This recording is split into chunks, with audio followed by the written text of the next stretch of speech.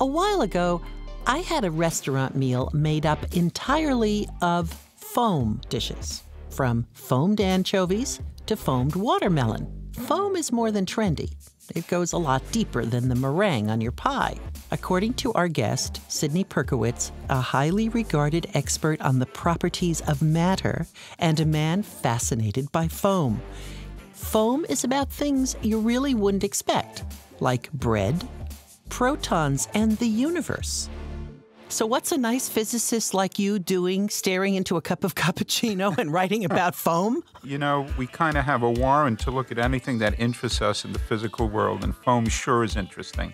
From the scientific side, it's that commonplace as it is and ordinary as it seems, it really has unanswered questions lingering in it.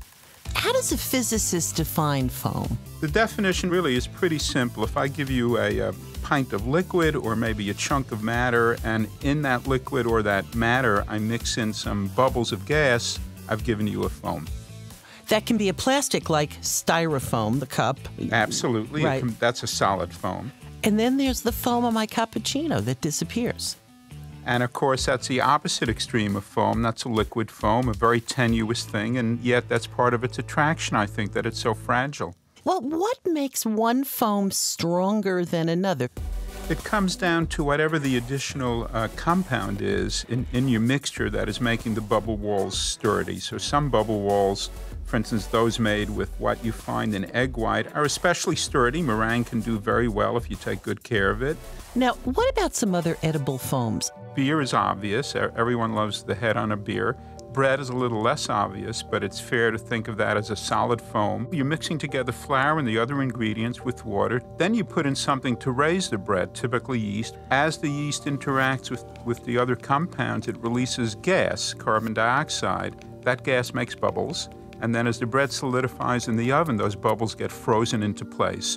Okay, Yes. I think I've got some sense about foam and food, but now you've got to make the leap for me. What about the cosmos?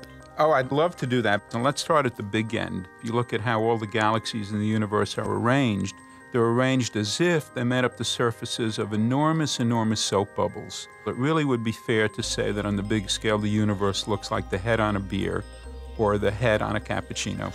Okay, now take me to the other end of the spectrum.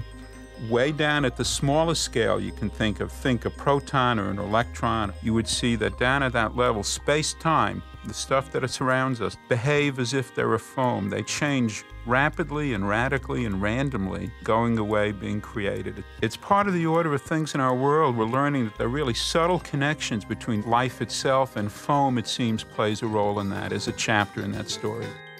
Sydney, thank you so much.